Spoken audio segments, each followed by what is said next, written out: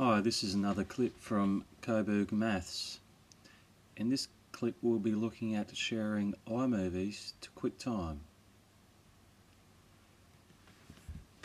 You'll have your iMovie open already, I expect, and then you'll just go along the top toolbar until you to share, which is shown there. Now you've got a selection of choices. We're going to share to Quicktime, obviously, which is highlighted there. Then we'll see this screen. Now we want to click on where it says CD-ROM, but then select web streaming, because that will compress the movie into a size that we can manage more easily, share, upload to YouTube, so on. So once you've selected that web streaming, you just click share. Then it'll ask you where you want to share.